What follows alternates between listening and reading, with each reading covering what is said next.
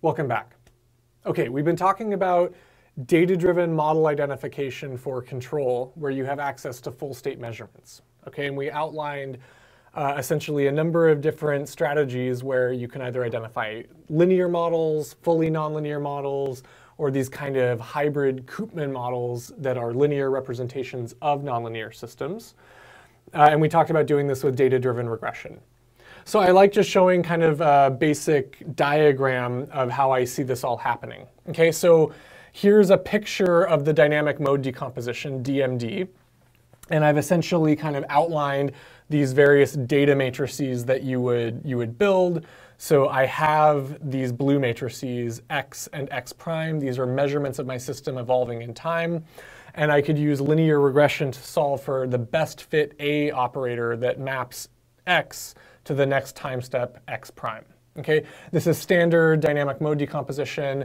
And what I'm showing over here is this idea that, if I have really high dimensional measurements, the first thing I might do is I might do some dimensionality reduction on these measurements X, something like a singular value decomposition.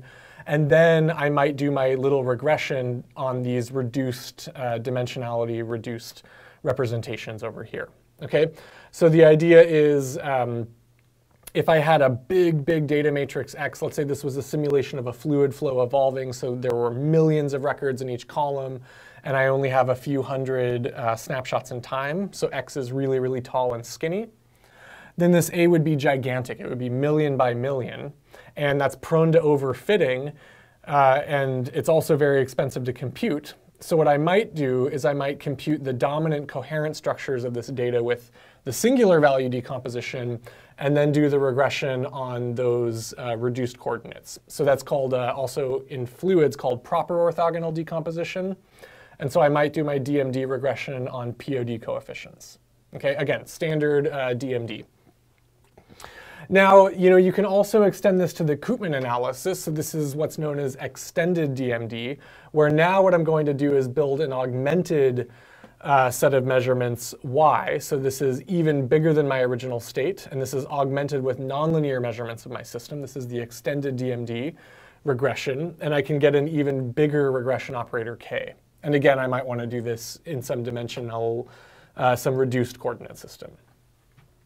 And then the third approach for system identification, and notice that there's no control, there's no plus BU in any of these. So I'm just showing you what exists now and then what we're going to do to extend these to control. So we also have this SINDy, this sparse identification of nonlinear dynamics regression.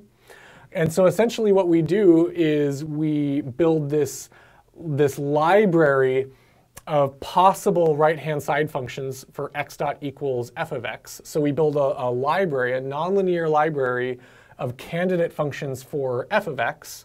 And then what we do is we find the sparsest set of coefficients, the sparsest linear combination of those nonlinear functions that agrees with my data x dot. Okay, that's just the SINDy algorithm. And again, you can do this on POD coordinates or SVD coordinates if you have really big data like a fluid. Okay? And so what we're talking about now is extending all of these methods to include actuation and control, so a plus BU. And so here you can see now on the right this DMD with control. If I not only had X prime and X, but I also had this green upsilon over here, then I could simultaneously identify A and B matrices that get this actuated dynamical system. Okay? So this is very useful if you actually can measure your input signal upsilon or U in time and form it into a matrix upsilon, you can solve simultaneously for your A and your B matrices, and you can disambiguate the effect of the dynamics, the A matrix, from the effect of actuation and control, the B matrix. Okay, so that's very important extension, is DMD to DMD control. And that's actually the first extension that happened. So Josh Proctor did that early on in extended DMD to handle inputs and control. And since then, it became pretty clear that you could also do this in the Koopman and SINDy frameworks.